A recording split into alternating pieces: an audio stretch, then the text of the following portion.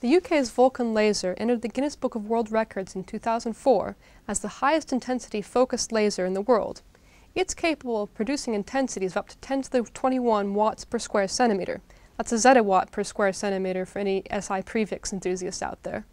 In intensity terms, it's equivalent to all the sunshine on Earth focused down to the end of a human hair. Kate Lancaster is a plasma physicist on the Vulcan project. Kate, can you tell us a bit more about this project and how it works? Sure. Well, you can take the laser beam and you can focus it down to something like 5 microns. And at that point, the intensity is about 10 to the 21 watts per square centimetre, as you said before. Now, at that point, the laser imparts energy to the atoms. And essentially what happens is a process of ionisation where electrons can escape the atom. So what you're left with is ions and electrons, essentially. And the combination of those two sets of particles is called plasma. So essentially what we do is plasma physics and extreme materials science at high temperatures. So, you know, it's really very exciting sort of science that you can do with a laser of that intensity. What's your specific role on Vulcan? So part of the time I'm actually scheduled to be a researcher on the laser.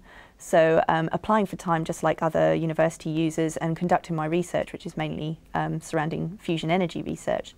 The other part of my job is actually to facilitate users who come in, to plan their experiments and to help them execute them at the time when they come in at the point of access. And I also, part of my time I spend going talking to the general public and enthusing them about the wonders of lasers and fusion energy. So. What other sorts of experiments besides fusion does Vulcan work on? Well, you can do anything from miniaturizing particle accelerators to miniaturizing the sort of universal scales. We can do sort of laboratory astrophysics.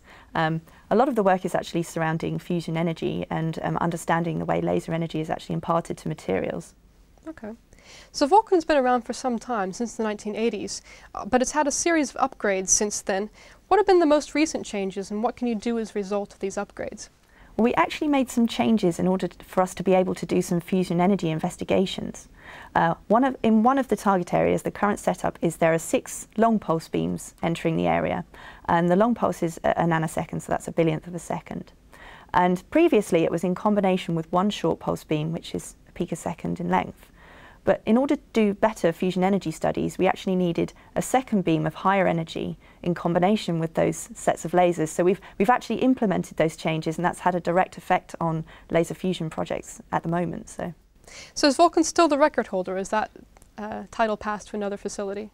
Well, we've been world leaders since 2002, but a few labs have actually caught up with us now. So we're just about to switch on a machine called Gemini, which is going to take us a factor of 10 in the lead in intensity.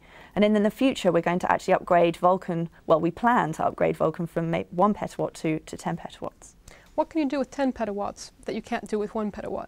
Well, it kind of opens up a whole new intensity regime. So we may be able to access physical regimes where it will allow us to do, say, quantum electrodynamics, accelerate particles to much higher energies, and maybe some exotic nuclear physics as well. So yeah, it's going to be a really exciting machine for the future.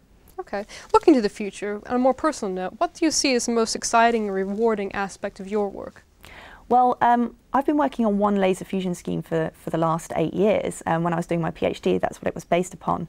And at that time, 8 years ago, it wasn't taken particularly seriously. But actually now, 8 years later, with these big fusion projects actually coming online, people are really sitting up and taking notice, and it feels like a real vindication of the kind of work I've been doing over the last 8 years. So I think for me, it'd be really exciting to see these large fusion laser machines coming into fruition. So.